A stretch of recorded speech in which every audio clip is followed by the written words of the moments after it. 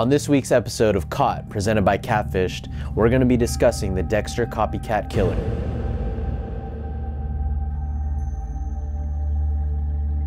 The year is 2008.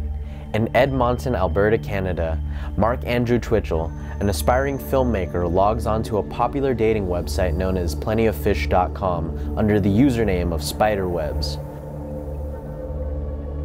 Unlike most on Plenty of Fish, Mark isn't looking for love. He's looking for prey.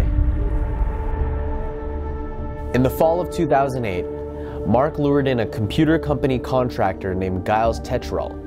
Giles was under the impression that he was visiting a woman in Edmonton named Sheena. Sheena gave him explicit instructions to enter through the garage.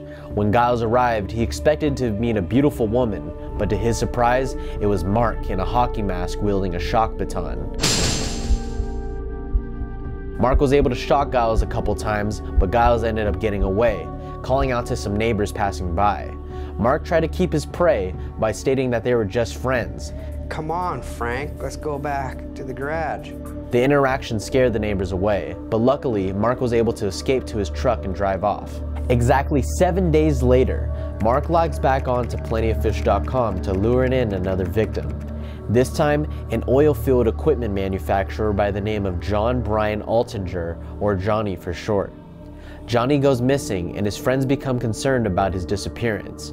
They also receive multiple mysterious emails from Johnny stating that he was going to Costa Rica with the woman he had just met. This wasn't in Johnny's nature, and his friends decide to investigate his condo by breaking in.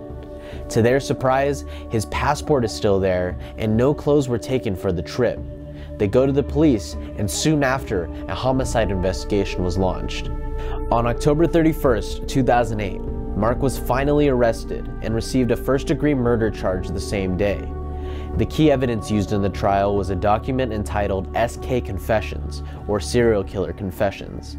The document depicted horrific acts that Mark did to Johnny. His actions were heavily inspired by the TV show character Dexter Morgan, a police bloodstain analyst by day and a serial killer by night. Fast forward to June 17, 2011. Mark receives an attempted murder charge for his first altercation with Giles Tetcherall. And so concludes the story of the Dexter copycat killer. If you want to hear more stories like this, leave a comment in the comments section down below. Also, hit that subscribe button and the notification bell to be notified when another episode of Caught, presented by Catfish, goes live.